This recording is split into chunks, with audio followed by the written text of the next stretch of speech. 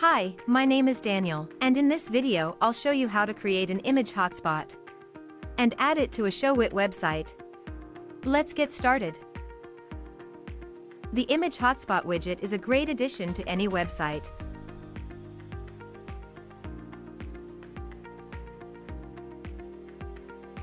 To start, enter Common Ninja website.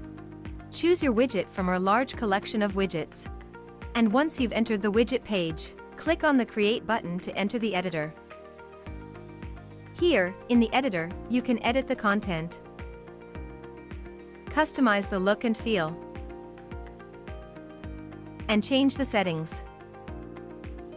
When you're done, click the Save Changes button to save your work.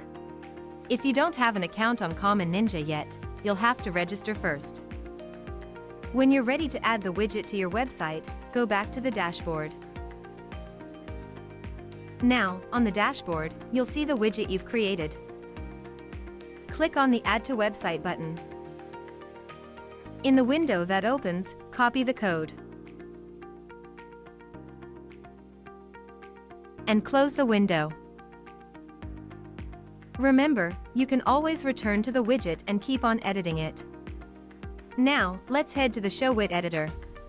On the Showit editor, click the Add Item button at the bottom of the screen and select the Embed Code option.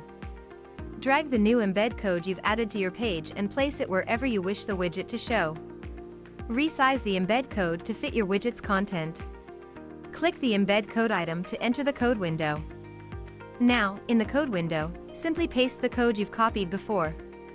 Click the Save button at the right bottom corner of the window to save your changes and close the window. And that's it. Now, the image hotspot will show on your website.